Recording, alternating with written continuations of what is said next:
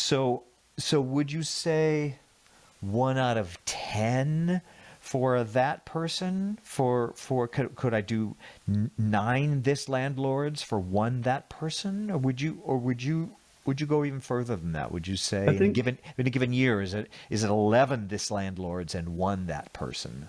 yeah, it depends. Are Right? we in the current economic cycle that we We are? are. Are we, We have we, are. Yeah. Yeah.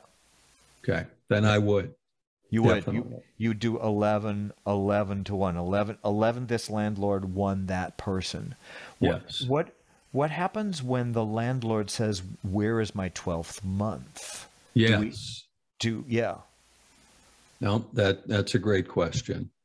So Do we have to do 12 this landlord and 1 that person? Let's say that is in December, so that it conceivably could, as you're figuring out your taxes, conceivably be, a tax deduction.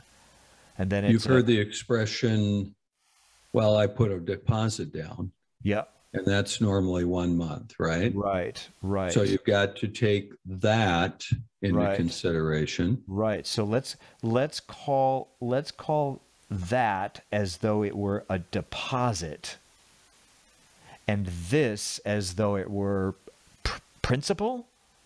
Yes.